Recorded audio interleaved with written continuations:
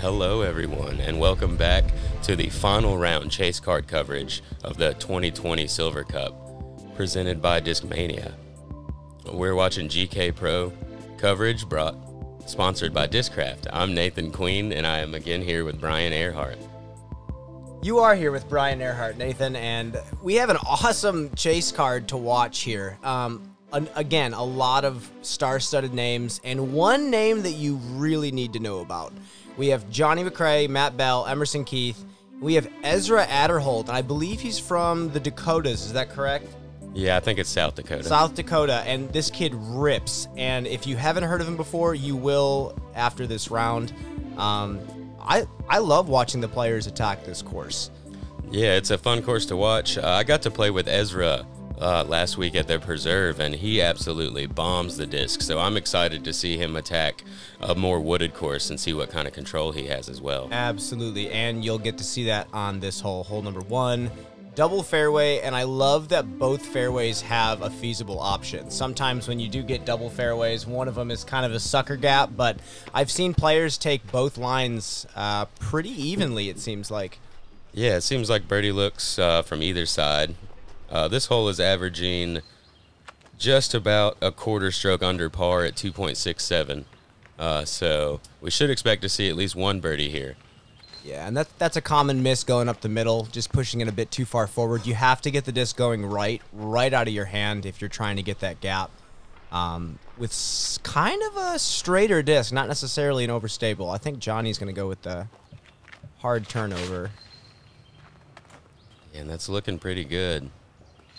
Not quite enough to the right. Sometimes you have a little framed up putt in there. Yeah. And Johnny's a good putter, so we'll see how that goes. Emerson's going to line up the forehand off to the straight gap, or the left side. And these Justices have a lot of ground play when they hit the dirt. After hitting a tree, he did not get the skip he was probably hoping for. Looks like he was about circle's edge, just outside, and did have a framed up putt. And here's Ezra also going with the forehand. Smooth release there, just a little bit hot, came off to the left.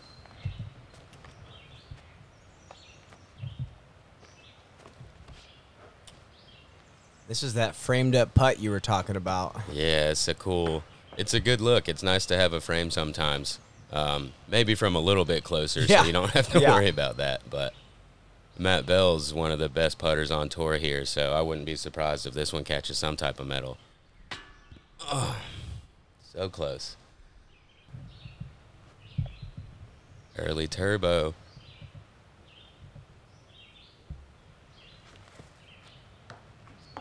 Oh, that looked like it had a good angle on it. It was starting to go left. Here's Emerson from about 45 feet.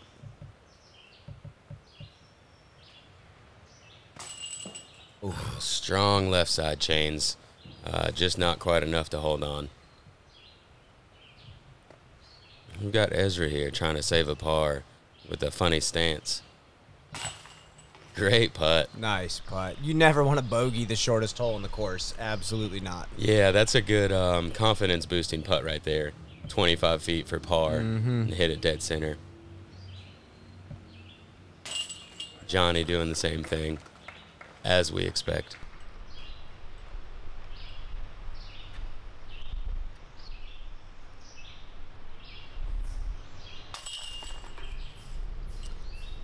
Simple par there for Matt Bell. And you'd think this hole, just looking at it through the hole preview, that it would get birdied way more, but throughout our commentary, we did not see that many birdies on the hole, to be honest with you. No, not as many as I expected to see, but it is a pretty tough, tighter starting hole. Absolutely. And then this one, definitely just as tight off the tee. It is a big turnover to this landing zone, and you want to shoot back down the hill. Pretty simple par 4. You can play it mid-mid. You could probably play it putter-putter. I think you'll see some forehands out of these players as well. Yeah, you really just want to make it up to the top of that hill on this first shot. If you don't make it up there, then you have to try to work through. Yeah, Matt's going to be a little low on the left. So he'll have to try to, cut just past the Mando and go over top of all the rough stuff rather than getting down to the bottom of the hill. And that's a solid turnover. Beautiful turnover shot from JohnE McCray.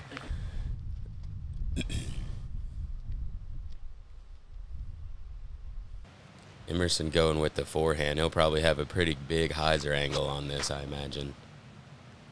Yeah, there's not a lot of room to push the disc out to the left on that shot, so you really have to kind of jam it forward. Not too bad of a positioning. Yeah, he does that pretty well here. Ezra going with the forehand as well. Oh, just wide. He'll be most likely throwing over top of all that rough just past the Mando. Like Bell's doing. If that can float right, not fade out too much, he'll have a putt at it. Little bit short left.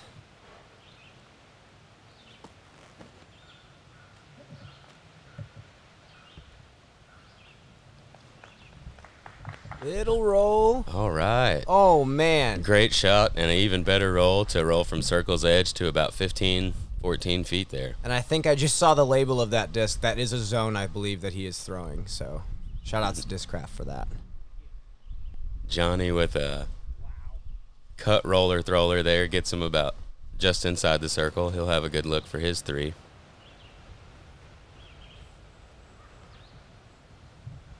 And again, they call this hole a par 3, but it averaged to 3.6, and I don't believe it was 2'd one time. So definitely scored as a par 4,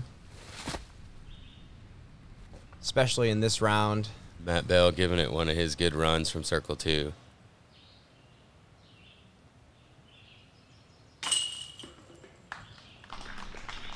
Good bogey comeback putt there.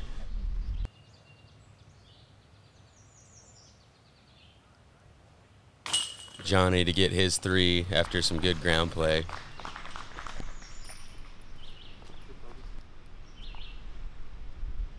Emerson making it look pretty simple. Forehand. Mm-hmm. Ezra as well. He didn't quite make the corner, but great forehand up over the top. Able to tap in his 3 real easy. Moving on to hole 3. 365 feet. You want to go through this middle gap here just to the right of that leaning tree and have it tailing off to the left a little bit. Right-handed backhand hyzer stand-up shot, or forehand or lefty backhand turnover flex shot. Johnny loves these hyzer flips. Yep, he threw steep hyzer with something a little bit flippy, and as it was hyzering, it was starting to stand up. So close. He just catches the thick rough on the right. And Emerson tried to follow suit. It's really hard to get a flippy disc to kind of push left before flipping. Yeah, that's the common mistake here for the righty backhand, is pushing straight. Ezra got a better kick there, and he's going to have 50, 55-foot putt there to possibly get it to. Matt Bell also pushing it a little straighter than he wanted. He'll have an open stance. I don't know what line he'll have, though.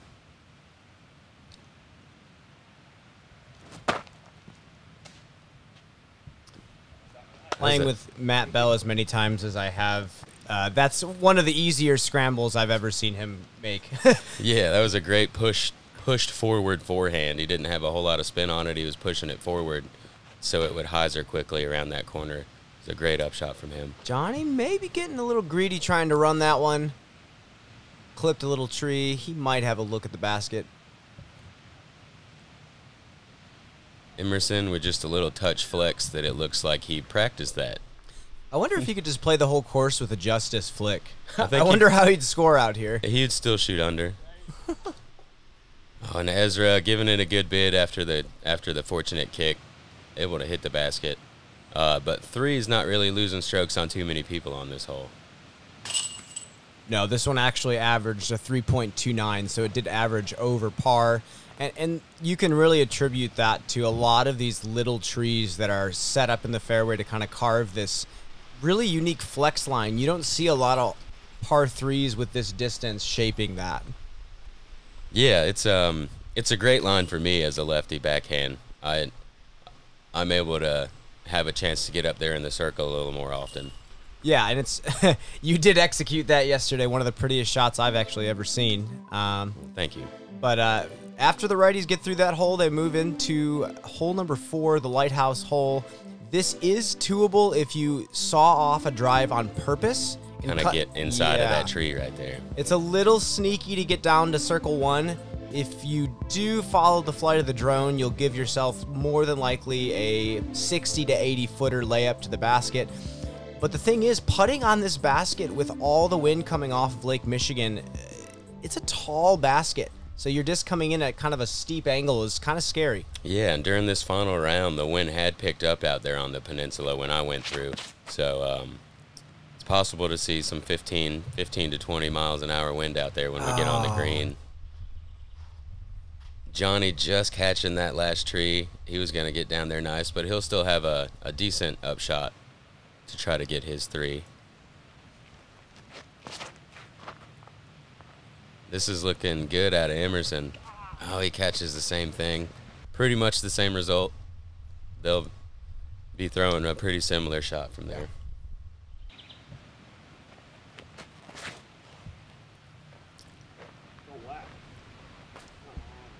Oh, that was so close to getting a nice flare down to the green, but again, anything down in that flat area gives you an opportunity to get up and down for the 3, and that's really all you're looking for on this hole. Yeah, just long right is actually the most common place I saw people go on this hole, where Ezra's at over there. Yeah. And it's not too hard to get up and down for your 3. And that's a solid shot from Matt Bell. Yeah, right in the middle. He doesn't have to worry about any branches or anything. He'll be throwing it flat right to the bottom of the lighthouse. And the hyzer out of Johnny, catching a little bit of limb up top, keeping him short. That's a pretty scary putt to run right there. It's also a very scary spike hyzer with, you know, how much wind and how much swirling wind we have coming off the lake. Yeah, getting the disc up that high in the air with that much flight plate exposed, it can really pick up and carry. Yeah. Matt Bell with the touch forehand, playing long of the basket. I believe that's a little better wind for the putt there. Yeah, there was a tailwind from that side of the basket. Ezra throwing his zone. Another little touch shot. He's tall enough. He's really just tapping that in.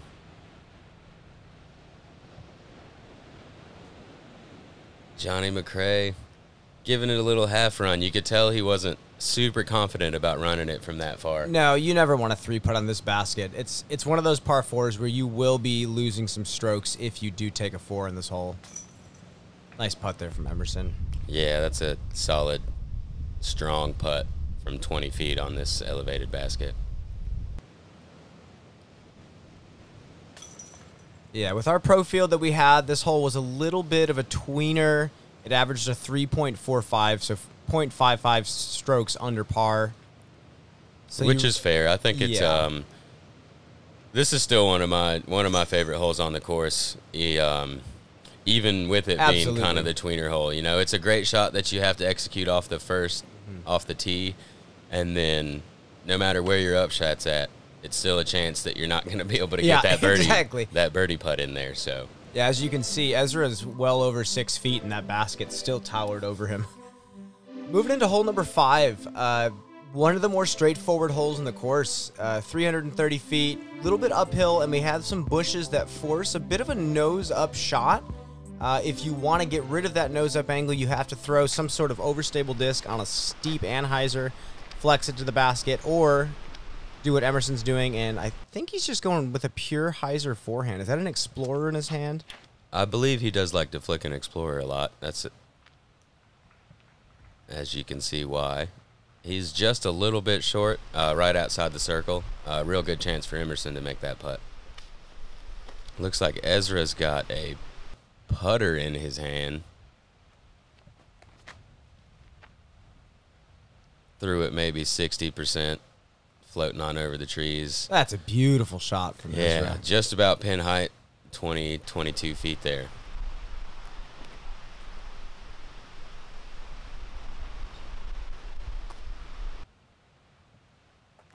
I've watched Matt Bell throw this disc quite often. I can't remember what it is.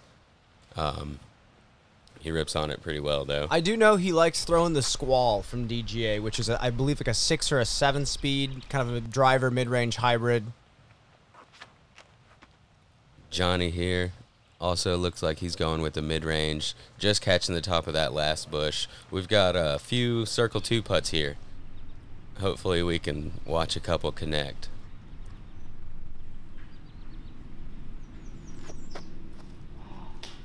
Matt Bell just off to the right and low. I imagine we'll see him start hitting these putts pretty soon. Oh, yeah.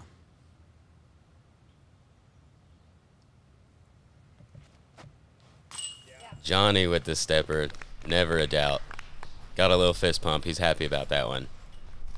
Get him rolling. Emerson from about the same distance as Johnny here. Nice putt.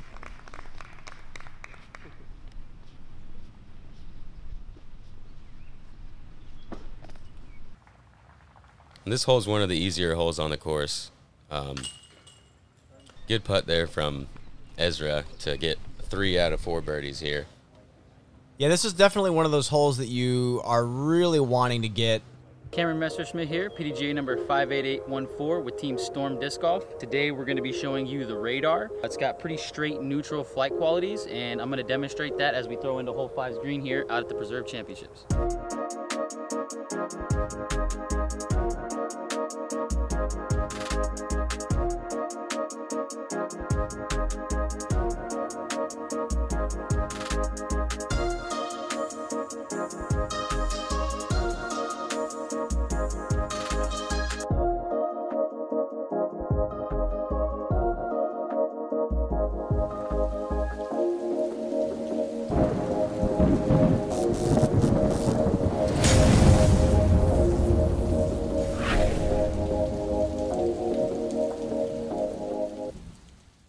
Today, we'll be talking about the Nuke.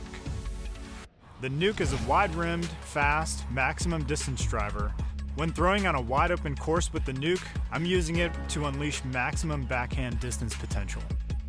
Due to its slim profile and wide rim, the Nuke also fits really well in the hand when throwing sidearms. If I'm looking to throw down some boom sauce, I'm going with the Nuke. You can pick one up at discraft.com or your local disc golf retailer.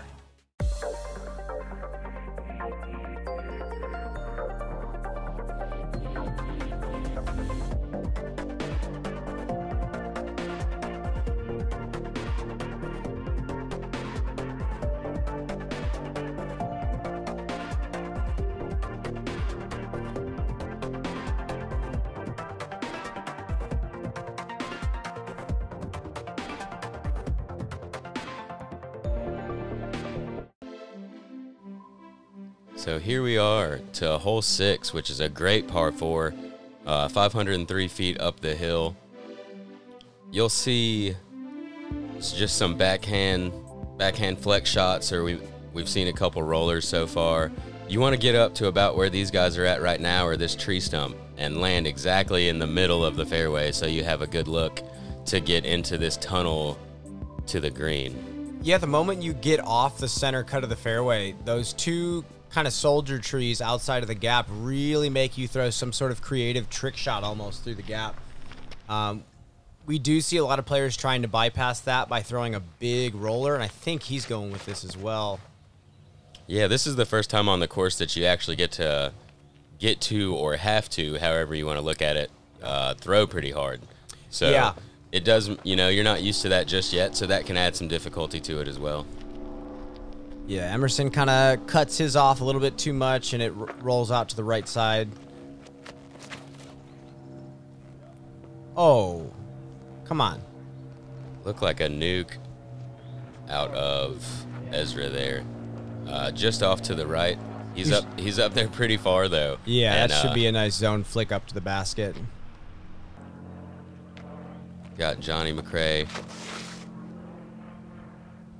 who's just a master of lines and flexes it right back to the center of the fairway. That's perfect. And just as far, you know, almost just as far as we were seeing everybody get yesterday. Johnny's got that sneaky power. So does Matt Bell. Yeah, Matt Bell going with the nice flex line, getting it right up there. I believe that's a Hurricane he's throwing, that green one. Another awesome 12-speed disc from DGA. Emerson with the forehand cut roller here. And that's that trick shot. Yeah. It looks like he hit the line that he wanted to, just got a little bounce into that tree. Yeah, and Matt's crushed his drive. Leaks it a little left, but comes right on through, and a pretty easy par putt from there. Excuse me, birdie putt. I can't believe Johnny at his age, just like so much older than the rest of the players. Whoa. Oh. That's very uncharacteristic. Okay. Looks like he had a little bit of grip lock there. I've actually never seen him do something like that before. Don't believe. Oh, my gosh. Ezra trying to throw it in for the eagle. So close. Little hang loose there from Ezra.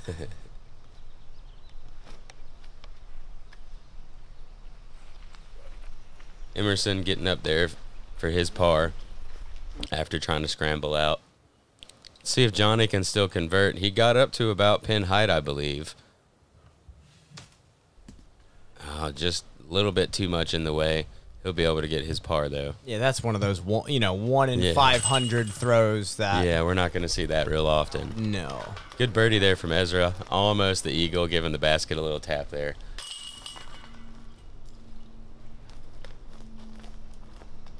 And another good birdie from Matt. This is one of the better par fours on the course, in my opinion. And it played almost right at par at 3.95. Yeah, I think there were a lot of design elements on that hole that make it, despite the distance being shorter, it makes it a really solid par four. This one, on the other hand, is kind of playing as a tweener this week. They did clean up a left gap for righties to throw a power flex to get a nice 500-foot downhill birdie/eagle. If you're not going for the 2 here, you're probably playing the right gap for a hyzer, or for Nathan Queen, having to throw a putter up the gut. Yeah, it's a pretty easy 3 if you're not going for the 2. Yeah. But I imagine we'll see all 4 players here going for that 2. Absolutely. And this wow is already looking great out of Ezra. As long as that finishes, yep, inside the circle. That's such a direct line for him to throw. That's a fantastic shot. It's like Matt has his hurricane again.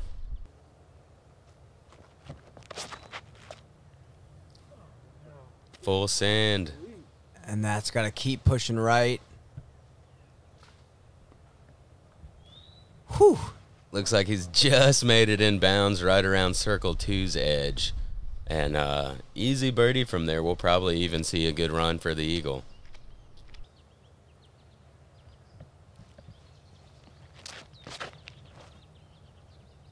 Emerson getting it out there. That's a good late stand up. That's got to stand up more. He pushes it through, and he'll have a inside of circle 2 look. The thing about this hole that's been happening this week is this hole, right as you release your disc, there is a left to right crosswind that is gently pushing your disc out to the right. So too much hyzer out of the hand is going to get it shoved and kind of saw it off to the left like 3 of these players had.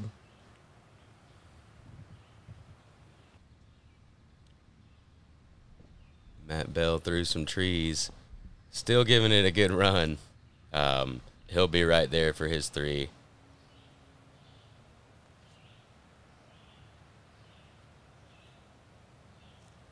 Emerson looking to connect on another circle 2 putt here. Ooh. Came out of his hand a little bit low, I believe.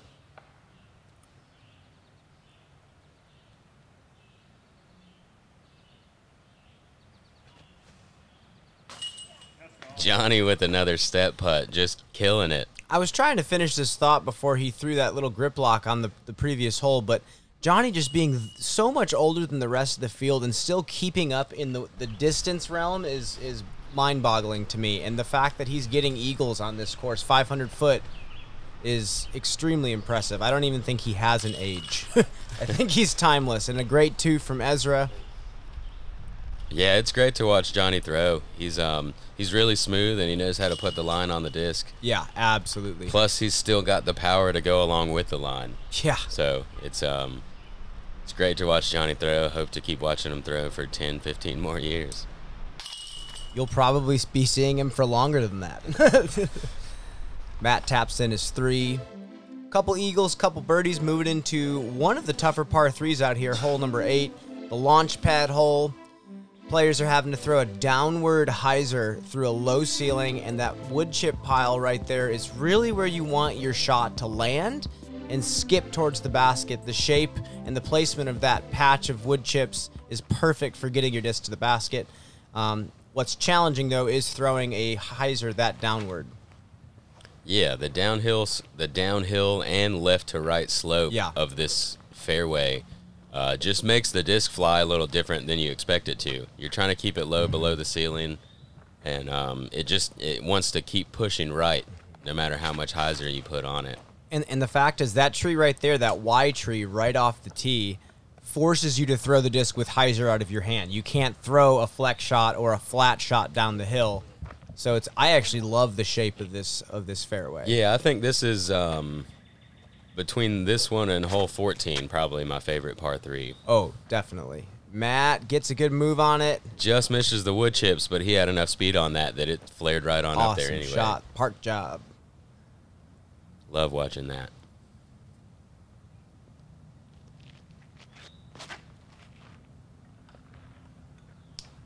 That looks pretty good. Looking good out of Emerson. He missed the wood chips as well, and I think he had a little slower disc, so it didn't skip quite as fast. But great shot inside the circle.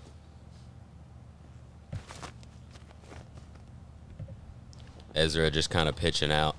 And there you can see he had hyzer on that, and it still jumped down the hill to the right. Just showing you how much angle is really on this hill.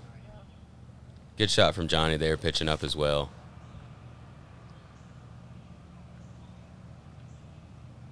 Emerson to get that eagle stroke he missed back, getting the birdie. Great, too. And I like the way he played a more direct hyzer than... A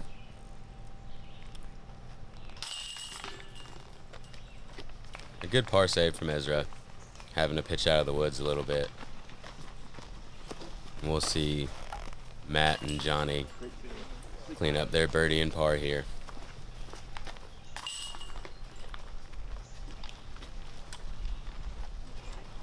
That's a great par 3, and it was averaging 2.99 right at par. Wow.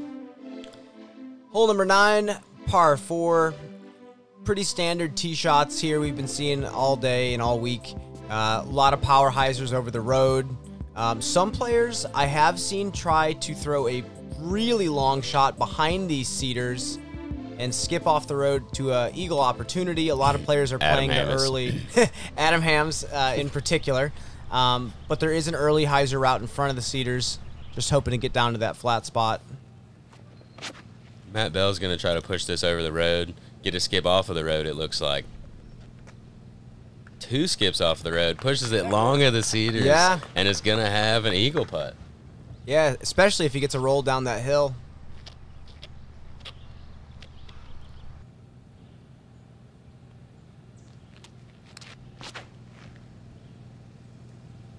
Emerson a little more direct towards the gap. Looks like he's going to air it right to it. That's a great shot as well. A lot of these par 4s are just very tee shot heavy. Once you get the shot in play, the upshot is a lot simpler than most par 4s we see on tour. But a lot of really demanding tee shots. Right. Yeah, if you can get it right where you want to in the fairway, that's great. But then you see here, he's pretty close to the basket, but that is not going to be easy to get up and down for his 3. Johnny missing the road skip, but doesn't matter. Grass flares him just as Perfect far. tee shot. It's exactly where you want to be. And these cedars here are trouble. And he's got a... He's gotten through them, and he's out for a 40, 45-foot look there. That's a good upshot. Scramble shot. Yeah, for real.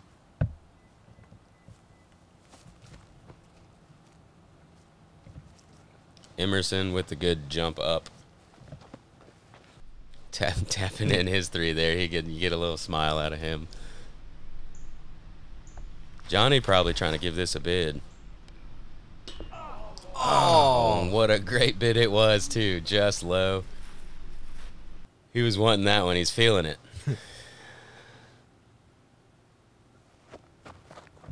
Matt didn't quite get down the hill. Leaves his bid up just a little bit high and floats it, but he's right there for his 3 as well. And Ezra for a solid birdie save. Oh yeah, step putt. Nice putt. Fist pumped it. He's feeling it too. He's having a good weekend.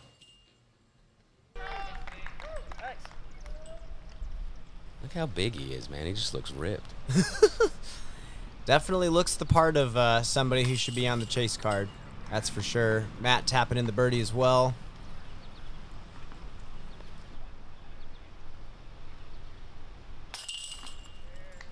Good birdie there from Johnny. And Emerson even closer. Oh, fail. Good star frame there, which is kind of what you expect on hole 11. And that will do it for the Front 9 coverage. Thank you so much for tuning in. Again, make sure to subscribe to GK Pro. Johnny, Matt Bell, Emerson, and Ezra are tied at 21 under par, and we will catch you on the back 9. See you out there. See you later.